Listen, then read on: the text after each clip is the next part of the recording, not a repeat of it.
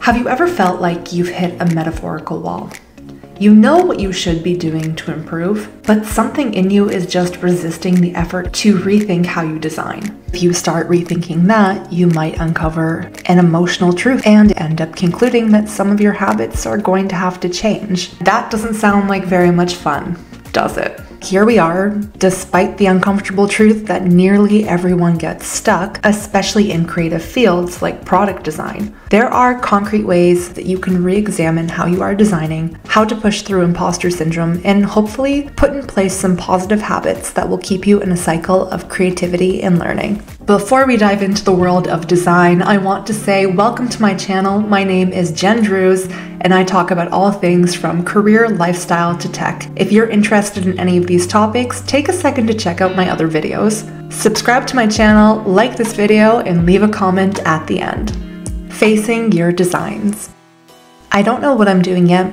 It's only a matter of time until everyone else finds out. There are so many reasons why a designer can feel stuck. Lack of creativity, getting burnt out, dealing with the design challenge that is so complex it feels impossible to break down. I can give a long list of all the possible reasons, but when it comes to actually improving, nothing is more effective than facing designs head-on by time spent practicing. However, not all time spent practicing is equal, and there are effective and ineffective ways to improve. If you want to spend a lot of time without seeing results, draw web and app screens for no reason.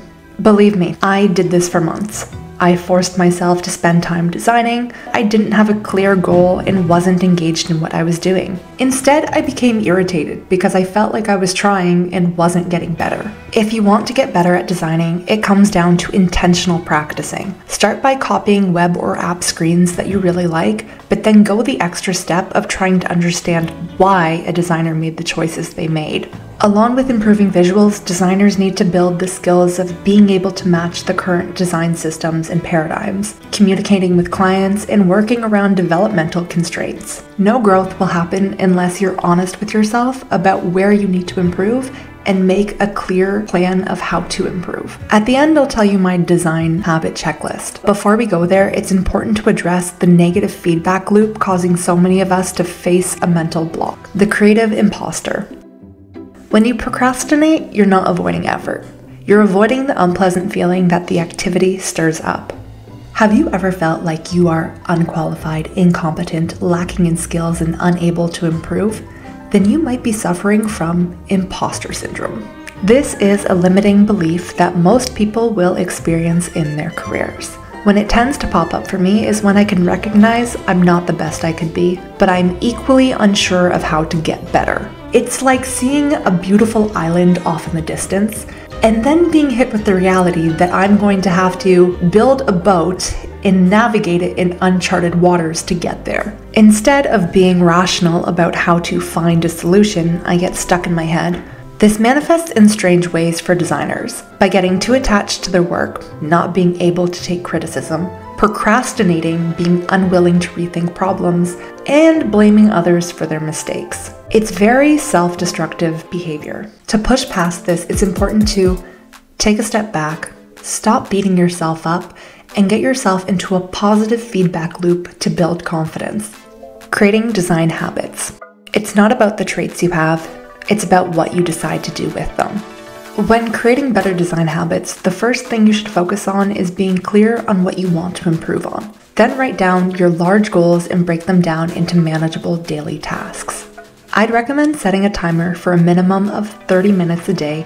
Use that time to focus completely by creating screens, reading through case studies, absorbing design method interviews, talking to designers, and keeping up to date on tools for the design system you use.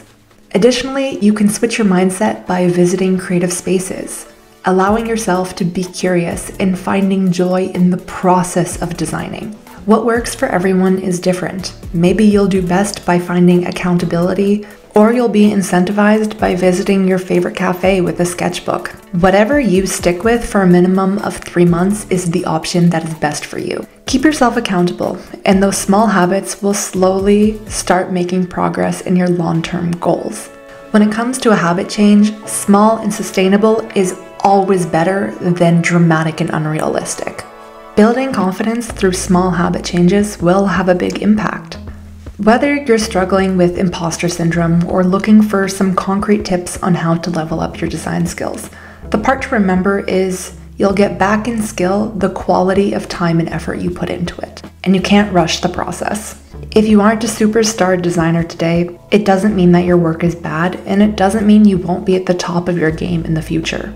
Stick with the process and have faith that your small daily habits will make a big impact on your future career. For the designers out there, what are the design habits that you've done that have improved your work? Comment them below. And for the non-designers, if you've never heard of product design before, go and check out some of my other videos on product design and creating portfolios. On that note, I'm going to go back to practicing my own UI work.